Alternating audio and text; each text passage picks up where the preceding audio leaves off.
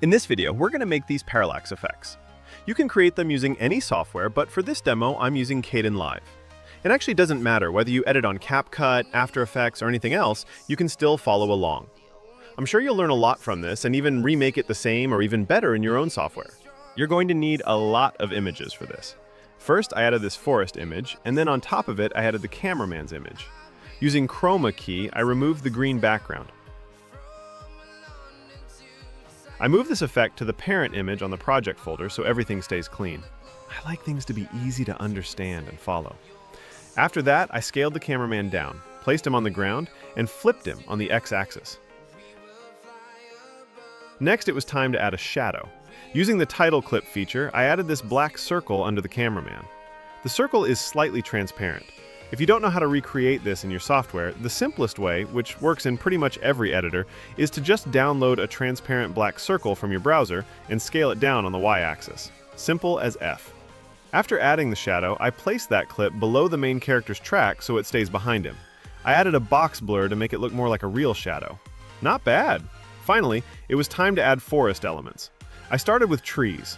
I placed a tree PNG, positioned it properly, duplicated it, and placed another one that's bigger and lower on the y-axis to create the illusion that it's in front. I added shadows to the trees the same way we did for the cameraman. Looks way better already. Let's go! Okay, now it's time to add rocks.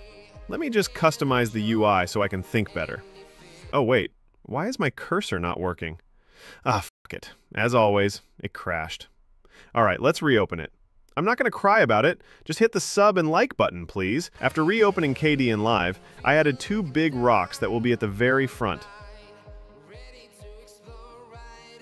I placed them above all the tracks because we're going to fill the lower tracks with a lot of elements, and I don't want those elements overlapping the rocks.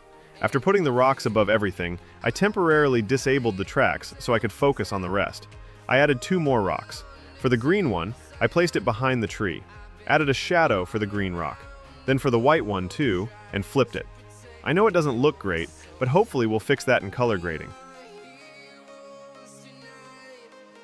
Then I placed the two rocks below the timeline and disabled them again for good reason.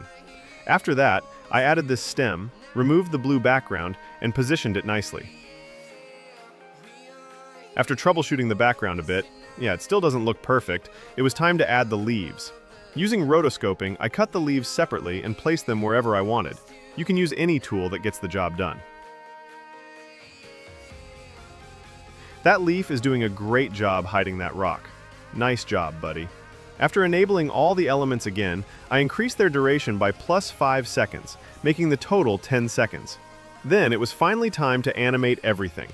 Hey guys, since I'm getting into freelancing for video editing, I'm starting by offering free video editing services to a limited number of clients. If you're interested, just contact me through any of these methods. Portfolio link is in the description. Now, back to the video. I started animating, and honestly, there's no rocket science here. Just remember one formula for the parallax effect. If you are zooming in, like I'm doing here to focus on the cameraman, you scale things up. If you're zooming out, scale things down. Objects in front should scale up more and move more. Objects that are farther away should scale up the least and move very little. Move each element so it goes slightly out of view. All this works because of one thing: parallax. The closer the object is to the camera, the more it moves. The farther it is, the less it moves. I hope you're enough good observer to understand this. While animating, I left the trees slightly visible because it looks nicer, right?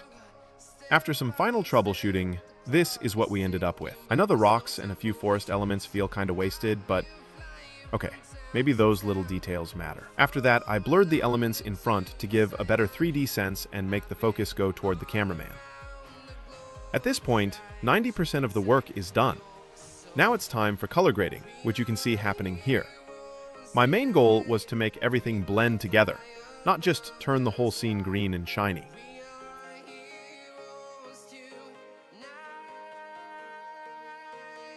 Finally, I rendered it, and boom! The effect is done. So that's how you made this effect. I hope this video was at least a little helpful. If it was, like and sub. And if you don't want these tutorials and me to suddenly stop, I'd really appreciate it if you could fund me using this QR code. Because this burning potato PC can blast anytime. So yeah, please You can only fund via an Indian bank account because of some classic RBI rules. If you can't donate because of currency barriers, check if Super Thanks is available. And if it is, thank you so much. I genuinely can't express that feeling with words and this silly AI dub. Thank you again. Anyway, thanks for watching and have a nice day. Keep cooking!